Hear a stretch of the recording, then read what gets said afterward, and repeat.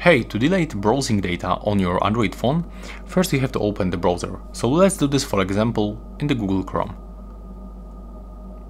Right now, you have to click on these three dots in the right upper corner and select History. Then tap to clear browsing data, and right now you can select the time range. So we can do this from the last hour to 24 hours, 7 days, 4 weeks, or all time. And that's how it looks in the advanced settings. And here we can select the browsing history, cookies and the site data, cache images and the files, saved passwords, autofill form data, and site settings.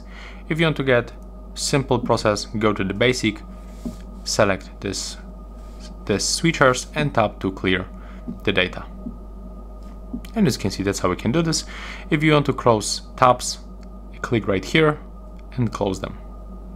And right now, you successfully clear the data on your browser. That's all, bye bye.